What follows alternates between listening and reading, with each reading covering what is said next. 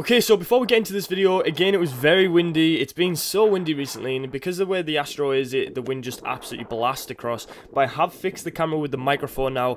That will stop the wind, so that's always good. But today I'm going to be teaching you 5 different ways to take a free kick during a game, during training, if you want to just practice it wherever you want, just with a friend or on your own. You only need 2 people for these 5 demonstrations. There is more that I can do, but I need more people. If you want to see that, then leave this video a like. Right now, you're just seeing some warm-up clips in the background, but we're going to go into the 5 different ways of taking free kicks. What I'm seeing, I'm feeling kinda shy, girl, now, could've stopped right now, even if I wanna, gotta get it, wanna stop right now.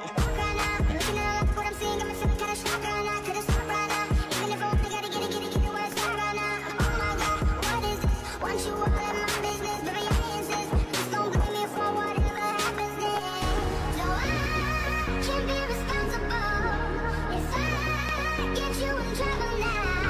See,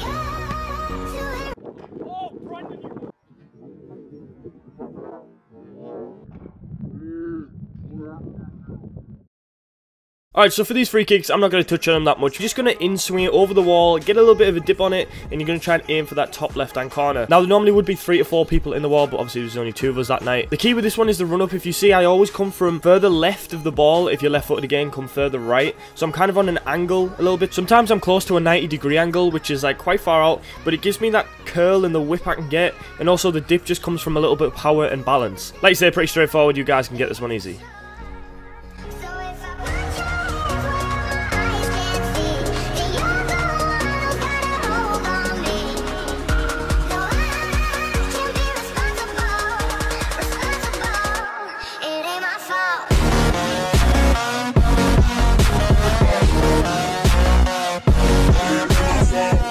Okay, so this one kind of comes from the same position as I've just spoke about in the first one, apart from you're going to try and catch the keeper out. Now, as you see in these demonstrations, basically what you do, you wait for the keeper to step, which all keepers will. They'll set a wall up and then they'll set themselves on one side of the goal, but they'll automatically step one side to go towards where the wall's covering, just because that's where normally people will put the free kick.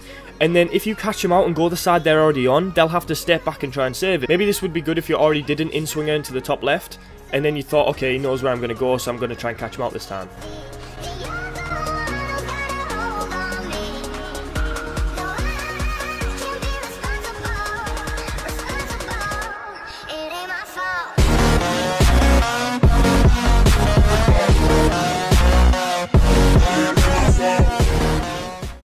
Alright, so for the first 2 free kicks, you only need yourself to do it, really. But for this one, you're going to need a partner. And then if you get in a game with the same player you've been practicing with, because me and Brad play together in the same team, you can kind of talk to each other and you can try and give it a go. Now, for this one, you want to look as if you're going to run up to the ball and put it in the top left or the top right or wherever. And then you're just going to slow down and just chip it up for a half volley. Now, the half volley is better than the volley. You can get way more power behind it. I feel like you can get more curl and swerve on the ball, as you can see by the demonstrations. And yeah, I just feel like there's a lot more chance you can hit it with a lot more power. But the only problem with this one is that the defenders will close you down really quick, so you kind of need to do it really fast. In the demonstrations, it might look like I did it really quick, but this was kind of just to show you exactly how to do it. Okay, so for this one, I think it's the hardest one to try and pull off in a game, and it has been done before, and when it does happen, it's all over Twitter and social media like, oh my god, amazing goal, because it is really difficult to pull off. It's much harder than the half volley, I feel, but it's much quicker, so you can get it done much easier, but it is really difficult to hit the target. But don't be discouraged, make sure you try it with your friends and stuff in practice and stuff, and if you get the chance, then give it a go in a game. Alright, so for this last one, I feel like it's one of my favourite ones because I've used it in a game, we've scored from it before. But I just feel like there's a lot of control over the free kick, it gives you a lot of space, and you're kind of running onto the ball for a clean shot. It's all about kind of the fake of having the shot, which is important. For the demonstrations, we only showed a few kind of fakes, but it's running over the ball, the first guy, then you're going to lay the guy through, which gives the gap between you and the wall, and it kind of just works really well. Like I say, I've scored from it before, but make sure you just keep practicing it in training. That's probably the best place to try it, so if you get a free kick in training, just give it a go. You might as well practice it there, because if you fail, then it doesn't really matter, and then when you get a chance, throw it in a game.